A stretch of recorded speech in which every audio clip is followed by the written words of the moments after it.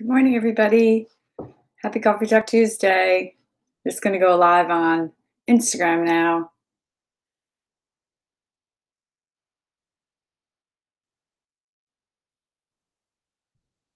Okay. I don't know why I'm not going live. Come on. Hold on a second. Sorry about this, everybody.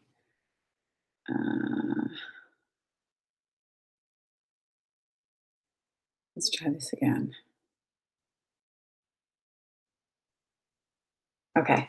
Here we go. Good morning. Happy Tuesday. Happy Tuesday. Happy Coffee Talk Tuesday, you guys. And make sure we are live on Facebook as well. Welcome to Coffee Talk Tuesday. Today we're going to talk about LinkedIn because we had a viewer. That doesn't help. Today we're going to talk about LinkedIn because we had a viewer, Allie Hulse, who asked me last week to talk about LinkedIn. She said, we never talk about LinkedIn. And she's a young person, just graduated from college and will be looking for a job. And she wants to know how to use LinkedIn to get a job. So that's what we're going to do today. And, there's a lot of college grads who are looking for jobs right now. It's a tough economy, right? All right. So what we're really going to talk about first is we're going to talk about your profile because that's super important as part of finding a job on LinkedIn. So there are 133 million users in the US alone on LinkedIn. It reaches 200 countries around the world. Thanks for joining. Good morning. One survey found that 87% of recruiters use LinkedIn as part of their candidate search. 87% of recruiters. I can tell you right now that when we're looking to hire someone, I absolutely go to their LinkedIn profile. Usually it's on their resume anyway, but we absolutely go to the LinkedIn profile and we check it out. So we're going to talk about your profile and what is really important to be on your profile, okay? First of all, it's super important that your profile is up to date. So make sure you're going on LinkedIn. You don't have to be the gold member or pay for your membership, although you get a lot more if you can. Good morning. But you need to be on there, okay? So you need to be comprehensive about your skills and your objectives, and you need to highlight your recent experience. So I'm going to give you guys tips for your profile, because this is really what is going to be looked at besides your resume from these recruiters. Remember I said 87% of recruiters look at, good morning, thanks for joining. 87% of recruiters look at your LinkedIn profile.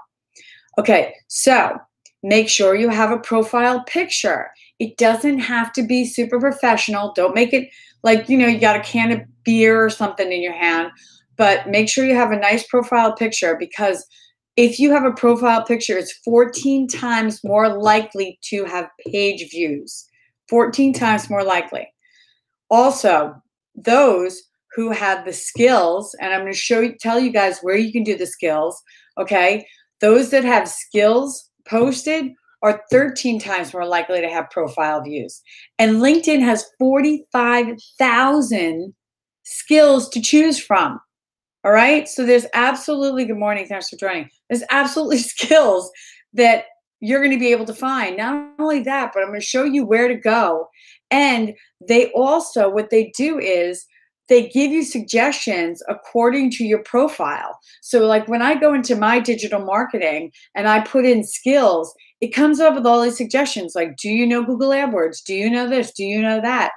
Things like you may not have thought of, but LinkedIn knows that your competitors have these on their resumes. So this is what you should be having if you have the skills, okay? If you guys go onto Facebook, the ones who are on Instagram, you guys can look at this on our Facebook private group, Stark Media Social Marketing Group, and you'll see what I'm doing. I'm bringing up the shared screen on Facebook, and I'm going to show them.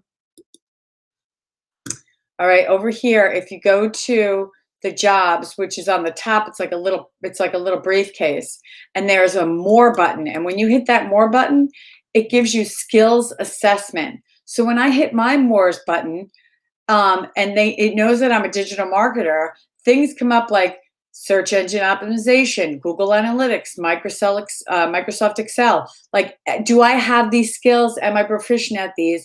If so, I should be putting these on my resume because this is what everybody else has that I'm competing with. That More button is like the best under jobs. That gives you so much information. We're going to talk about that too. Okay. Next, so make sure that you put your skills. Like I said, under the More button, you can also, under the More button, you can set up the alerts, right? So if you're looking for a digital marketing position, you can set up the alerts for digital marketing positions within, the New York area or wherever your metropolitan area is. It also gives you competitive salaries for your position, so you know what to ask for and what people are getting. It also gives you how to prep for an interview. Like, LinkedIn really helps you try to find a job. It's a great place to try to find a job. And it also gives you a place to upload your resume and save your resume. Okay, so now when talking about your skills, you need to become comprehensive about your skills and your objectives. On your profile, okay, when you pull it up, like mine, it says Michelle Stark-Hulse. After Michelle Stark-Hulse, it says President, Co-founder at Stark Media Group. That's my headline. What some people are doing, and I'm going to show this in the stream as well, here, that's my headline. What some people are doing, and this is really smart, is in the headline, instead of putting your position, they're putting what they're seeking, the position that they're seeking. So let people know the job that you're looking for, like writers seeking businesses in need of friendly ghostwriter, something like that. Like, let them know instead of just like, hey, this is what I do. This is what I'm looking for. I mean, you can put both. You can put what you do, and you can also put a headline as to what you're seeking to do. And that would go right underneath your name. So they're going to see it right away, right here. I have it on the Facebook. Also, build your network by importing your contact lists from other sites like Gmail, because you want to be able to have lots of people you're connecting with. So once you put your connections on there, every time you upload, every time you share, every time you put a post or something, all those people are going to see it, right? And that the larger your network, the better it is for your chances of finding a connection to find a job. It's networking on LinkedIn, right? Because we can't really go to networking events right now. The next thing you should be doing is you should be researching the companies that you want to work for. It's very easy to do that on LinkedIn in the search bar, okay? You can put in Google. I just keep using digital marketer because that's what I am. You can put in Google. You can put in Facebook. You can put in all those companies, and you can also look to see if they're hiring. You should be following them. And then this way, if a position becomes available, it's going to show up. And you should be interacting with them and knowing all about the company. This is what's going to help you in your interview, knowing all about the company that that you want to work for. Also, the other thing is that what did I want to say? If you research the companies you're interested in, follow them. It not only helps you stay in the know about the company and the positions, but there could be somebody there that, thanks for joining, somebody there that works there. There could be a connection, like a college connection. We're going to talk about the alumni search in a second. So once you're ready to reach out to a company, ask your connections to make an introduction to someone that they're connected to within the company, right? I mean, that's the best way to do it. People want to hire people that they know. They want to hire recommendations. It makes it a lot easier for them than to hire somebody that's not recommended. This is another great way, okay? I actually know some college students that have used this. They go to the alumni search. So it's linkedin.com/alumni. And you can do a search for your college or university. And it's a great way to connect to alumni who went to the same school as you. So what my niece did was when she was looking for a job at a particular company, she went to that company and she researched if there was anybody who graduated from her college at that company. And she actually found somebody in HR at that company and then reached out to them. And in doing that, secured herself an interview. I mean, because it's just like that, knowing somebody or having that alumni connection, just having some sort of connection. So that's a great way to do it. And that's linkedin.com/alumni. Also, if you have your college on your profile, like I do, things will come up, or it might have a suggestion like, do you know this person? Do you want to connect with this person? And because it's on my profile, the minute I go into linkedin.com/alumni, and I put in like Google, anybody that I went to Boston College, anybody that went to Boston College that works at Google is going to come up right away. And then I can reach out to them. The other thing is too, you need to be active on LinkedIn. Okay. You need to be sharing articles, videos, updates, get involved in groups, interact with other LinkedIn groups. Good morning, Allie. Thanks so much. Get involved with groups, get involved with post and interact in professional articles that are related to your field. So people see that you're active and that you're contributing and that it's not just a stagnant, you just don't have a stagnant profile, but you're not only interacting with things in your field, but you're also contributing to your field. And this way you get noticed and you're also building connections that way.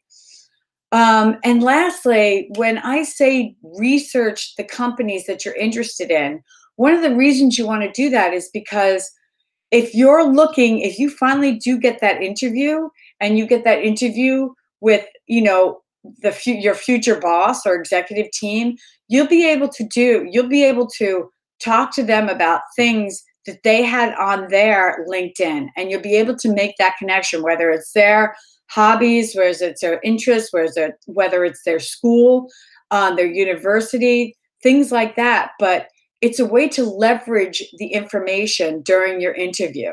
This shows you've done your homework. It shows that you're interested in them. Everybody likes it when you know something about them. Everybody likes it when you ask them personal questions. It shows like you just didn't send that resume. It says, "Dear Madam or Sir, blah, blah, blah." I tell you right now, when we receive resumes, okay, and it just says, "To whom it may concern." All right, I get that if you don't want to. But if you don't put something in there like, I'm looking to work at Stark Media Group because, right? I want to see that personal connection. I want to see that you looked up our company. I want to see that you understand what our company does. I want to see that you've taken the time to write a personal cover letter to us. I get very annoyed when I just get those random, to whom it may concern. Oh, I'm looking for this position. You're just sending out to a bunch of people and you honestly don't care that you want to work for my company individually. I pretty much pass over you unless you have an unbelievable resume. But people who have an unbelievable resume are usually writing a personal cover letter. Take the time to write that personal cover letter. It doesn't take long and it makes a huge impression. All right, guys, I gave you a lot of tips today, right? It's going to be, all these tips will be up on our private social media marketing group, which you can join, Stark Media Social Marketing Group on Facebook. If you have any questions today, be sure to send them into info@starkmediany.com. We hope you guys have a great day. Be sure to follow us on Facebook, Instagram, Twitter, and YouTube. All of our videos are also on YouTube. I hope this is helpful. And you guys go on to LinkedIn because it really is an amazing source to find a job, to make connections, to be able to network. We love LinkedIn. We're on it all the time. And thanks, Allie. And if you guys have any topics that you want us to cover, just send them in and we're happy to cover these topics for you. All right. Have a great day and stay well, everybody.